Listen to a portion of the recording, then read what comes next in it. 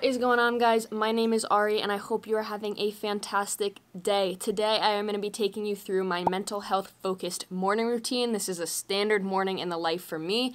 However, it has been designed and tuned in a way that suits me and sets me up for a successful day. Now, the first step after I wake up is to get a cup of coffee, and obviously this is going to help with energy with the caffeine, but it also provides a very visceral sense of joy for me. I get so excited when I'm making my cup of coffee and I start taking those first sips. I pair the coffee with computer work, so as I've mentioned in the past, all my creative work is done early in the morning before the world wakes up.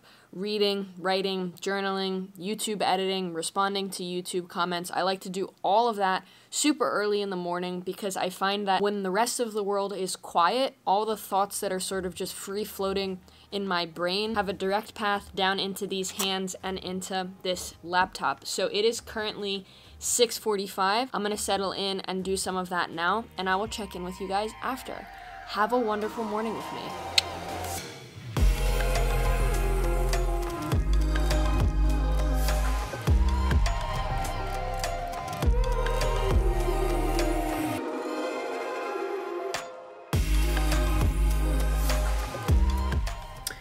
Alright, so computer work is done. It is now 8 a.m. I just spent the morning responding to YouTube comments, and then I also watched a video by Nick Bare, who is an endurance athlete and he owns a supplement company. He has honestly been the inspiration for me getting into running in the first place. He's also been the inspiration for a secret challenge that I will be pursuing shortly and releasing to you guys very soon.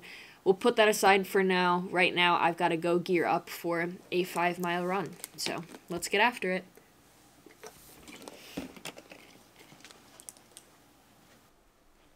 So I just got done with my run. It was 5 miles. It went pretty well. I am pretty sore though because I am now 10 days out from my half marathon. So this is peak week in terms of mileage.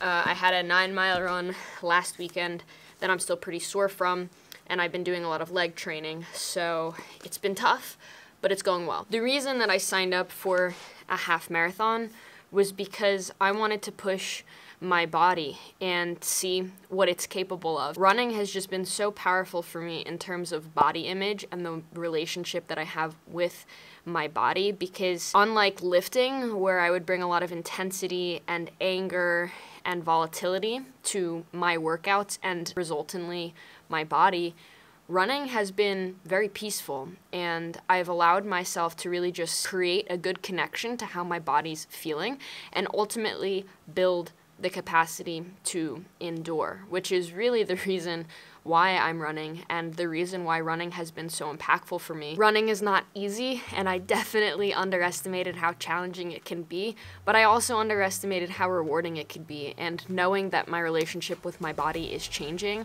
knowing that I can now start the rest of my day and feel like I've done something that makes my body feel like it's mine and puts agency in my body and makes me feel super capable, is why it is such a profound part of my morning routine. Alright, so I'm gonna take a quick shower now, and then I'll see you for breakfast.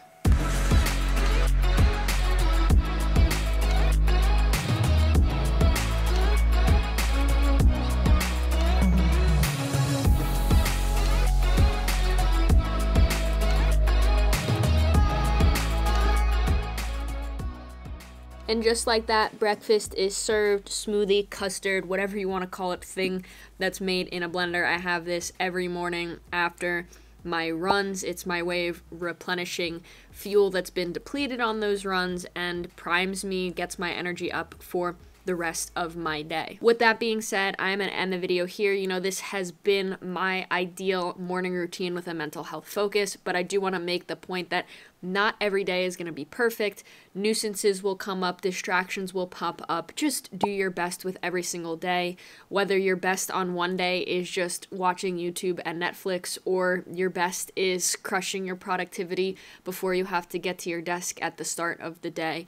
Just do your best. Life ebbs and flows, and you want to ebb and flow with it. Do not punish yourself if you do not have an ideal day every single day. But I want you to make the morning yours so that you can make your life yours. Thank you for being here. I'll see you next week.